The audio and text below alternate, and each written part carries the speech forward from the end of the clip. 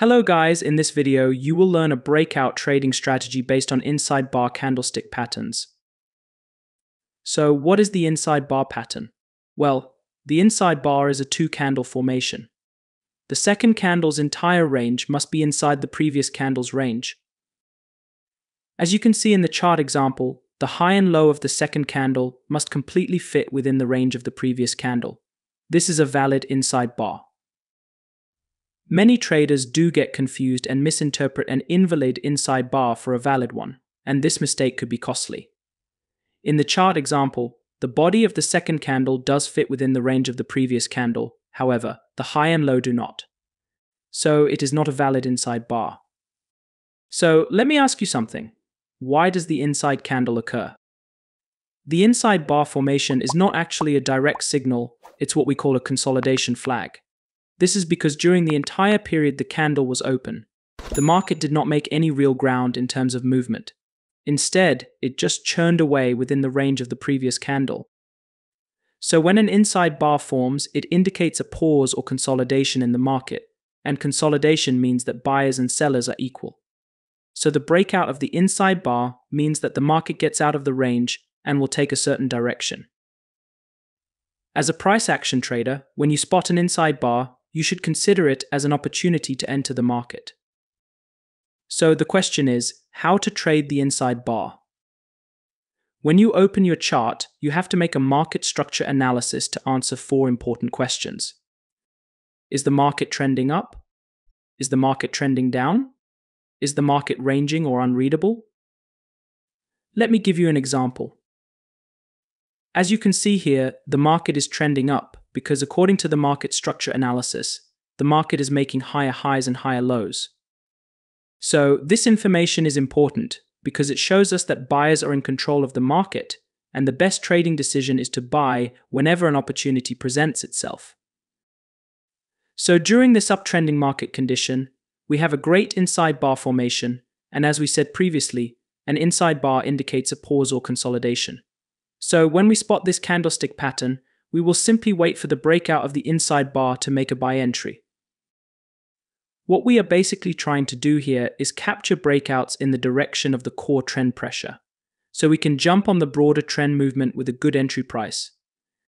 Pro tip: traders will find many inside candle formations on their chart, but we need to be aware that it's a silly idea to target each one as a potential high reward trade. Quiet times and heavy consolidation periods provide unreliable trading conditions, and any inside candles that form in these environments are just as unreliable. Let me give you an example. As you can see here, the market is trending up, but here the market is quiet and does not move fast, so it is risky to take this inside bar candlestick pattern. We need a trending market where the move is a little bit strong, because this will help us better join the trend at the breakout of the inside bar. As you can see here, the trend is clearly up, and the movement is strong. So here the formation of this inside bar represents a pause, and the breakout of it is a great opportunity to join this uptrend. So you know that during an uptrending market, we look for an inside bar setup that forms in line with the uptrend. But what about a downtrending market? Let me give you another example. As you can see here, by making our market structure analysis, we can see that the market is making lower highs and lower lows, so it is clearly a downtrend. This information is crucial because now we know that sellers are in control, and we have to find a way to join the downtrend. The inside bar pattern formation provides us with a great opportunity to join the downtrend. All we need to do is wait for the breakout of the inside bar and make a sell entry. So now, you know how to identify a trend and how to place your entry and join the trend using the inside bar candlestick pattern. But what if the market is not trending? Let me give you another example. As you can see here, by analyzing the market structure, we can see that the market trades between horizontal support and resistance. So it is a ranging market. Here, buyers and sellers are equal, and the best trading decisions should be taken from either support or resistance. So here we have a clear inside bar at the resistance level. We will wait for the breakout to make an entry, set a stop loss below the candle, and target the next support level. Look at another example. Here, the market is trading between horizontal support and resistance. So we will wait for an inside bar to form either at the support or the resistance. As you can see here, there is a high probability inside bar setup that formed at the support level. So all you need to do is wait for the breakout of the inside bar, set a stop loss below it, and target the next resistance level. So let me give you a pro tip. During a range-bound market, the best trading opportunities are always located either at the support or resistance levels. We never trade inside the range. Now, look at another example. As you can see here, this market is not clear, it is unreadable, so we can't make any trading decision. If you spot an inside bar candlestick pattern in these market conditions, it is better to ignore it because nobody knows what the market is likely to do. Okay, so now you know how to trade inside bars during uptrending, downtrending, and ranging markets.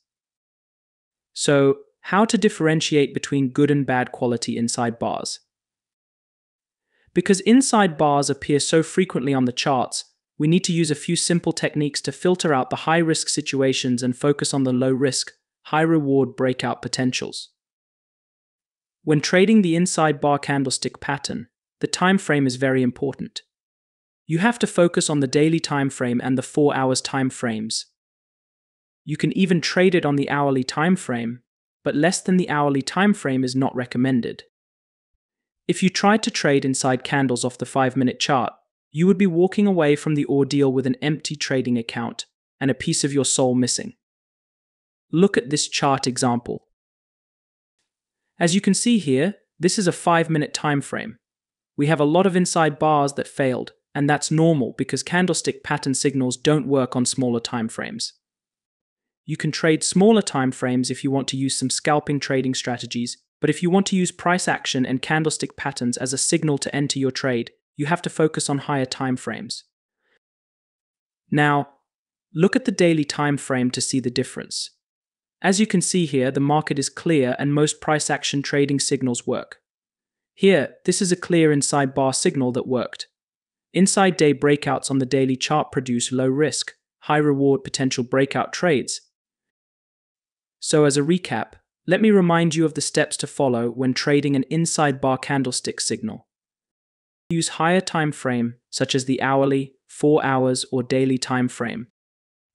Make your market structure analysis to see if the market is trending up, trending down, or ranging. Use your inside bar breakout as an entry to take your trading decision. I hope this video has taught you something new. Don't forget to like and subscribe to the channel for more videos. Thank you for watching and see you soon.